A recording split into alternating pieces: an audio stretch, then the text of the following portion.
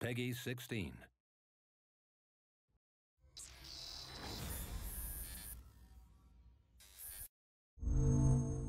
Achieved with CryEngine.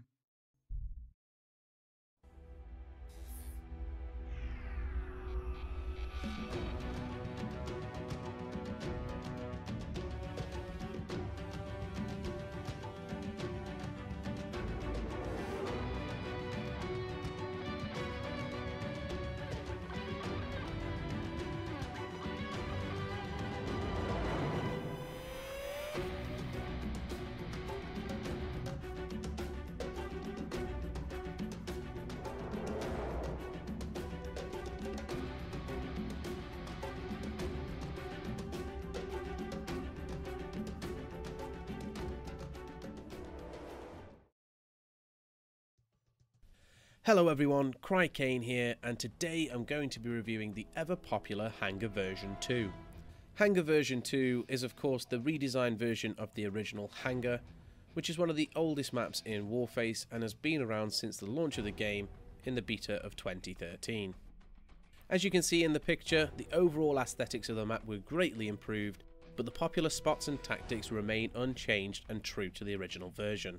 In this video, we're going to be focusing on showing you some useful tricks and tips, although there'll be less demonstration than there was in the last video on AUL.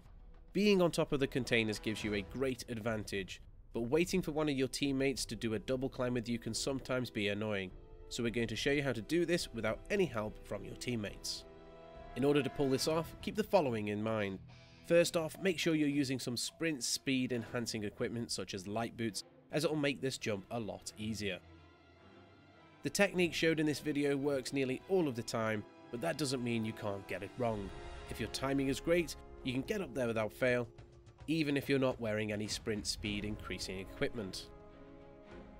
And of course, if at first you don't succeed, try again, because practice makes perfect, and I didn't get it on the first try either. And lastly, don't forget, because you're exposed when trying to make this jump, lay down a smoke before you do it, and it'll decrease your risk of getting popped from the edge of the map. You can get up on top of these containers with pretty much any type of boots, but the ones that Linomaniac uses will be displayed on the left hand side. The easiest way to get onto any of the containers is to use the wooden pallets on the forklift in the middle of the map. But this video is going to focus instead on the more tricky ways that you can get up there. As soon as you leave the Blackwood spawn on the left, you'll be able to take up a good position.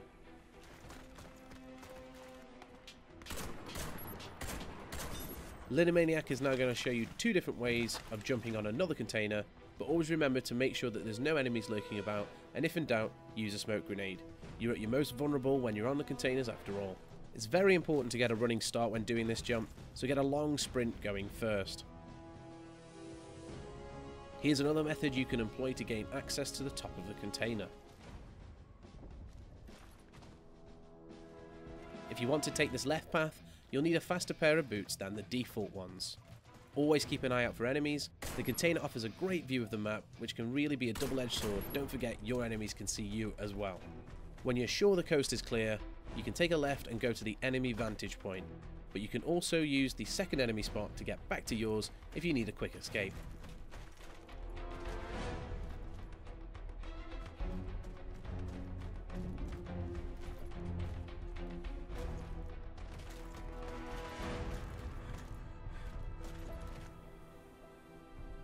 Getting onto the containers from the Warface spawn is a little trickier, but as we've said, practice makes perfect.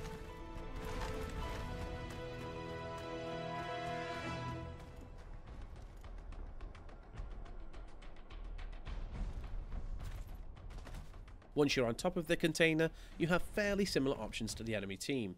You can go to the advantageous spot on the left,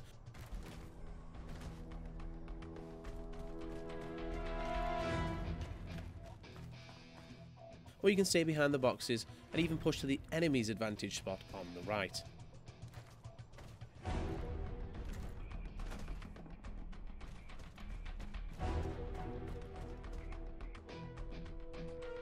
Keep in mind that sometimes it can be very hard to take out enemies on the highest container. To help with that issue, Linomaniac's going to show you how to take down an enemy from both sides.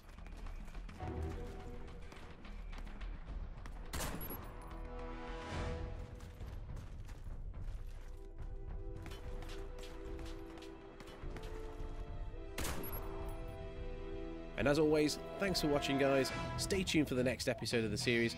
I hope you enjoyed the video, and if you did, give it a like and a subscribe, and I'll see you next time.